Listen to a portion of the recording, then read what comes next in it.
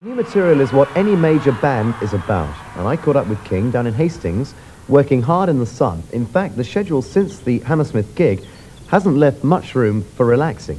Directly after finishing the tour, the next day we flew off to Germany to do TV over there, which was quite good fun. Actually, it was quite outrageous. Never got on stage till 3 in the morning or something like that. It was like a sort of Montreux type affair. From there, I actually went to Paris to do a radio thing with Janice Long for Radio 1. And then we went down to the south of France to check out a possible King concept for later on. We've done the Pink Pop Festival in Holland, which was like our first major open-air festival that we've ever done. From there, we then went, of course, to Greece to do some promotional work in Greece, because King are taking off in Greece. And also we filmed the video for our next single, Alone Without You, while we were there. Took the opportunity to do that. Mickey, you've been entertaining us with some piano playing in the hotel bar. Yeah. Are you classically trained? Yeah, from really little. I had lessons for years and years, you know, with various teachers and that. It's been invaluable now, you know, it's all paying off. Was the pressure on you to give up piano and go into the world of pop, or was it the other way around? Well, I don't think it's a question of giving up anything to go into anything else. I mean, music is music, you know, really. So I think a classical training basically in anything is good, you know. I mean, technique-wise and stuff like that. Not that that's desperately important in modern music, but it all helps, you know, an awareness of harmony and stuff like that. When you go back home to your friends and family, find it easy to relate to the fact that you're now famous? Now famous? Wow, I don't know. I don't suppose it's really dawned on us yet. Well, certainly on me yet, certainly. I don't think anything's changed, really. I mean, a few more people come up to you in the street and say hello, you know. And that's about it. It's nice, you know. It hasn't gone totally over the top at all. What about your hometown, Coventry, and your folks and family and friends and things? How have they coped with your personal success? Very well. I think they're really enjoying it, mainly because it gives them, you know, something to talk about, because my mother works at a factory, you know, with a high percentage of women, and it gives her something to talk about. And I think they just, you know, they're just proud, really, as most parents would be, I'm sure. How do you relax then, yourself? Me? Well, in Coventry, when I'm at home, I actually wind down by going to a solarium and fitness centre with Fifi the massager. He sits on my back pretty regularly doing my shoulders. Jimmy, why are you so elusive when it comes to being filmed, or so it appears, especially in the concert? Well, in the concert, I think I kept myself shaving pretty badly, you know, so I didn't want to get too close in case it showed up. You know. You've also got quite a lot of work to do seriously. on the floor, haven't you? Yeah, there's a lot of effects that I use on the floor and at the back towards the amplifiers and stuff, and I think it's pretty hard work for him to actually catch me, you know. Is the guitar a passion, or is it just an instrument of fortune? No, you know, I think like the old tennis racket in front of the mirror and stuff, I think it's like a, you know, it is a passion to me, you know. I really enjoy sort of playing it. The actual tones you can get out of it, so it's more interesting than the other stuff. What age were you when you picked up the guitar? Well, I had a little plastic Beatles when I guess when I was about 10. 2 years ago, when I first heard of King, a picture came through the post of a dolphin and Doc Martin boots. Are you going to live that down? I think both those things simply were, we used the dolphin and the boots as a symbol of what King were about musically and spiritually. And I think that they're still as prominent today and still as part of what we're about musically and as individuals as they ever were. It's not something they ever want to live down. It's what we were, and we're very proud of that. I think one of the things I'm pleased with King so far is that we stuck to what we believed in with ourselves and everything. You personally are a guy of quite a few talents: acting, singing, dancing. Washing up. Washing up. Yeah. Ironing. Probably driving fast cars. Which is the main? Which is the mainstay? Which is the main man? I think since I was about 15, 16, started doing all the things I did, you know, clubs and all that sort of stuff and dressing up. I think essentially I've brought it down now as I've sort of come through drama school and reached King and what I'm doing, that it's all one thing, and that's just a performer. We're hearing a great sound, we're seeing a great live gig, yet the band and all its publicity material is still a four-piece. No drummer is part of King. Why? Well, when we actually started, we went through two sort of local drummers from Coventry, and we couldn't actually find anybody who actually matched musically the actual strength of the other guys in the band. And from that day onwards, we as a unit obviously got a lot closer and tighter, and it develops into being a team and a family. And I think now we've reached a position where, as a unit, it would be very hard for an individual to come into it and fit in as part of that, and for us to accept him. For any band in the UK, it's still an ordeal, I think, to tackle London for the first time. Is it nerve-wracking?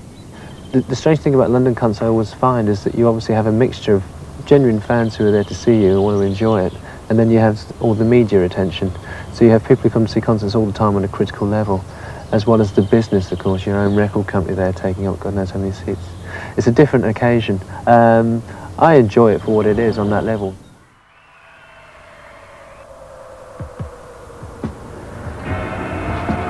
It is difficult to believe that this city was completely flattened during World War II. It has since been rebuilt and witnessed one of the great music successes of the 70s, two-tone. This is Coventry. Sometime industrial boomtown, sometime ghost town. This is the focal point of the city. Out of the ashes of the old cathedral, the magnificence of the new one. This symbol of new life, its mixture and meeting of styles, symbolises the philosophy behind Coventry's latest success, multi-tone, and the band King.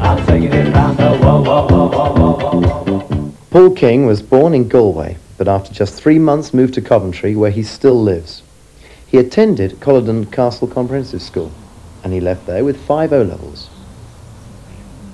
On leaving school, Paul King got a job here at Rolls-Royce in Anstey, which is just outside Coventry.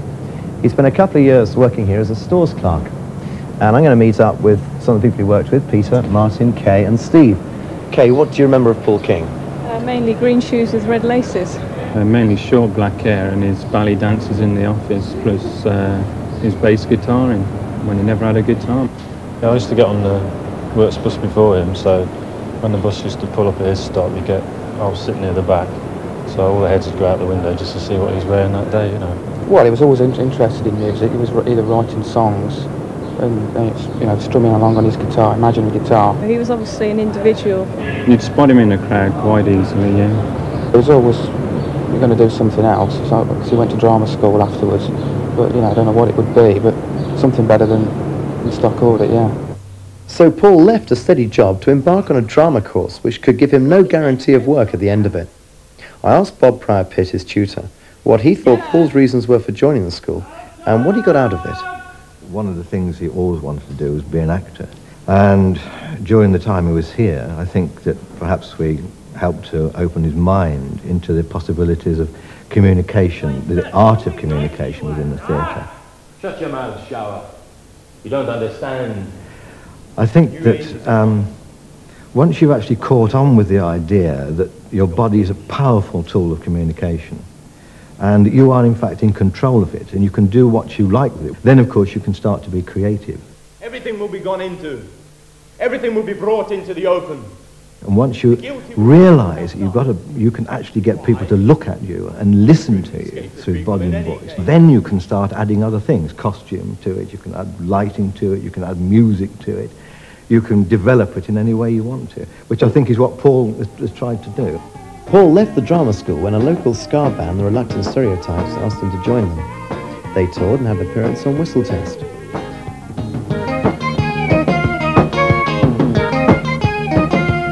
Paul then met up with a guy called Perry Haynes, who was to become his manager. This was the beginning of the end for the Stereotypes, but the birth of King. In order to earn money during this time, Paul got a part-time job as a singing monk. Yep, a monk. Here at Coombe Abbey, the manager, Lois Pargeter, explains. He used to come in here dressed as a monk and ask the guests to follow the monk at the tolling of the bell. And Paul's second speech would continue with the history of the abbey from when the Cistercian monks arrived in 1150. And at the end of this speech, the customers would be taken by peasant names into the pool. Now this is the banqueting hall, and after the players have reenacted the dissolution, Paul would have entered dressed as a herald or a steward. Was that the only job he did? No, he was my daytime caretaker, which involved collecting staff and various other jobs. A lot of his songs that he is doing today were all done, first of all, on that piano.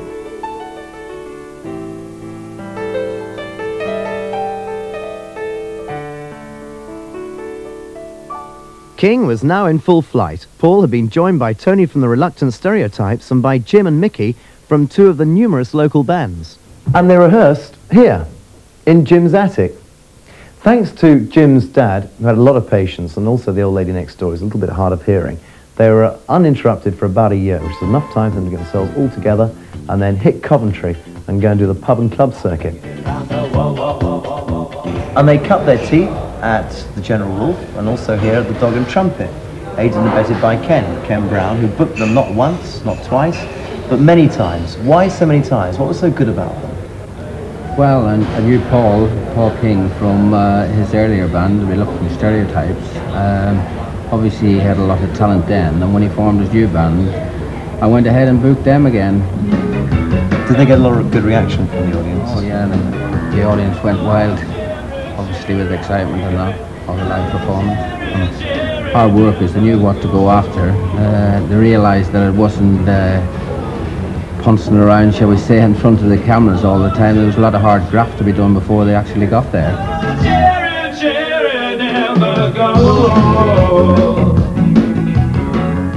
It was during this time that they signed to CBS Records. They obviously had a lot more gigging to do and a lot more rehearsals as well. But come January '85, had their first hit single. The inevitable had happened. King had broken big.